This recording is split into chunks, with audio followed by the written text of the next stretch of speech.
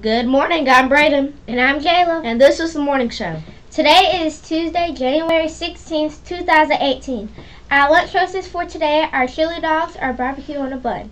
Make your selection with your teacher ASAP. Now for today's announcements. As it gets colder outside, remember that your jackets must be a part of the school uniform. Tomorrow the temperature is expected to drop down to 22 degrees by 7 a.m. Be sure to wear your thickest jacket or layer of clothing so you can stay warm. Students, report cards will be sent out today. Be on the lookout for your grades. Good luck! Now for today's moment in history. Did you know that on January 16th, 1939, the daily newspaper comic strip Superman came out for the very first time? These comic strips were what made Superman famous. I did not know that. This week's code habit is begin with the end in mind. An example is to think about how the choices you make will now affect your future.